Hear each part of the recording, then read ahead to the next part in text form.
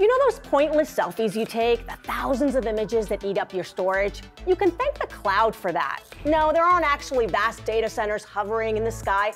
It's a physical data center that could be thousands of miles away from you.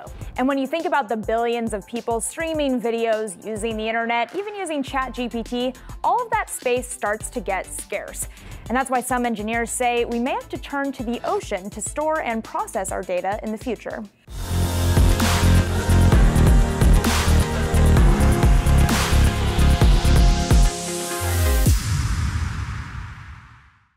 Companies like Microsoft are already working on testing a data center that lives completely underwater. Back in 2018, Microsoft sank a data center off the coast of Scotland in a first-of-its-kind experiment.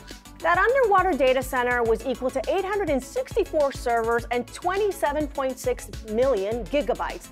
That's enough storage for nearly 5 million movies and as powerful as several thousand consumer PCs. It also cost Microsoft about $25 million. But let's back up a minute. What exactly is a data center? It's a physical facility that stores any company's digital data. It's full of IT capacity, networking, processing power, and storage. And that's what our digital economy and our digital lives, are really heavily rely on. You've heard of the big tech data centers, Amazon Web Services, Microsoft Azure, Google Cloud. Those live above ground across the US and around the world. Their growth and usage has exploded over the past decade.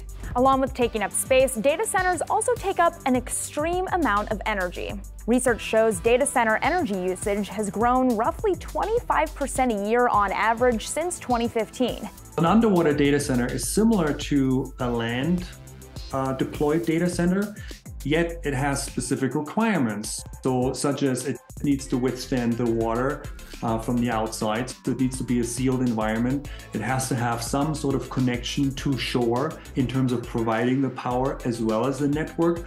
And that, is, it's not a trivial task. The goal eventually is to use renewable energy, like offshore wind farms, to power these data centers. And the water could just inherently require less energy, a lot of which is used to keep equipment cool.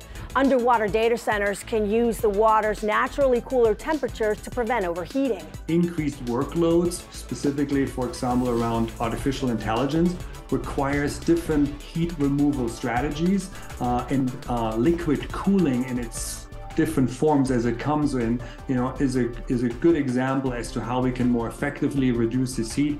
Microsoft's experiment took years to complete, and it worked. Now other companies are looking at the benefits of data centers underwater.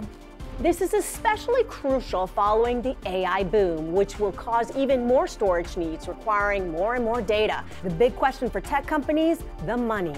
Right now, some estimates show underwater data centers cost about as much as above ground ones. It is very challenging for me to believe that a underwater deployed data center could be as cost effective.